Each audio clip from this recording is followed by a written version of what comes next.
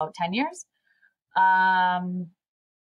Let's see, my fun fact. I told you I thought of a couple, just because I always say, if you have data, meaning even one employee, then we can likely assist, because now there's a regulation for really, can we actually do that with infrastructure? No, but it's all there. So it's kind of a fun, A cool time, right? In the privacy and security field, for sure. So what issues are your clients facing regarding data privacy and information? don't really have a great tracking system for where our data is, electronically. Like, they really have no idea. There's so many different vendors that have it, and they're trying to figure out, do we need it?